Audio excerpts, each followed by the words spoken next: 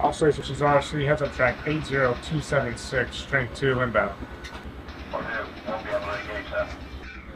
On October 25, 2023, the U.S. Navy Program Executive Office Integrated Warfare Systems and U.S. Missile Defense Agency successfully conducted Vigilant Wyvern in a landmark display of missile defense capability.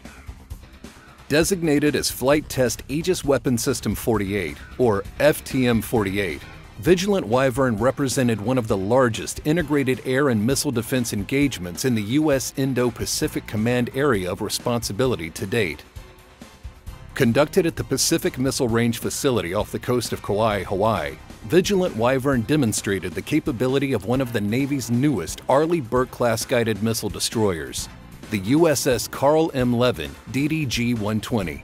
Utilizing multiple Standard Missile 3 or SM-3 Block 1As and Standard Missile 2 or SM-2 Block 3As, USS CARL M was able to detect, track, and engage 2 short-range ballistic missile targets, while concurrently demonstrating an anti-air warfare engagement of 2 subsonic anti-ship cruise missile drone targets.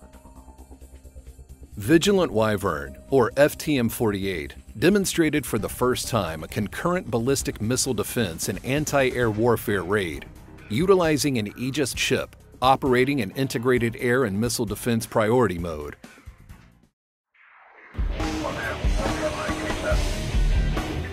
U.S. Navy destroyer USS CARL M is positioned off the coast of Kauai, Hawaii.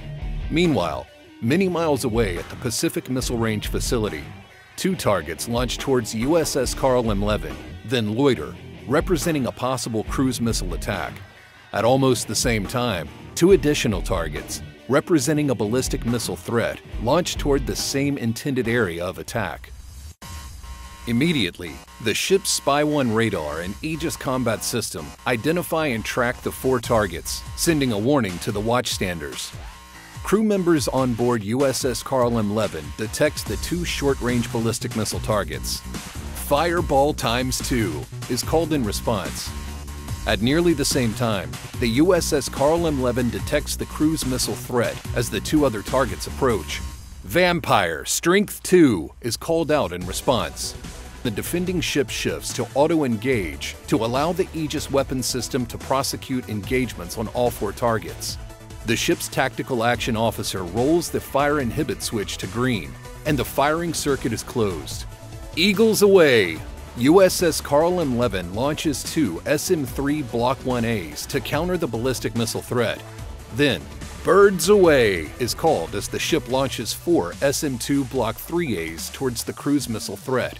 The Aegis ship provides guidance information and illumination to support the interceptors as they soar toward the targets. Mark India! Mark India! The 4 SM-2s intercepts its designated cruise missile threat targets. Mark India! Mark India! Is called as each of the 2 SM-3s intercepts its designated ballistic missile threat target. 4 direct hits, the entire raid defeated. This test demonstrated for the first time a near-simultaneous anti-air warfare and ballistic missile defense raid defeat, representing a critical step in defending against multiple targets in a realistic coordinated attack.